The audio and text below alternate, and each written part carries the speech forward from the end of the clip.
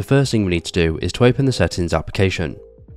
Now you want to scroll all the way down until you find apps and tap into that. Now you want to scroll down until you find mail, and once you've found mail you want to tap into that.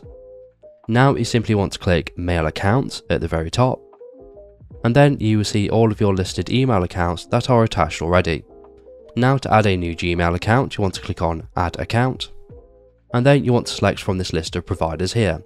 So we want to add a Gmail account, so we're going to select Google.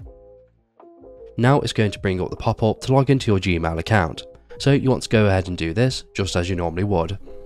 Now we've added our Gmail account, it's going to give you some services that you can sync with your iPad applications.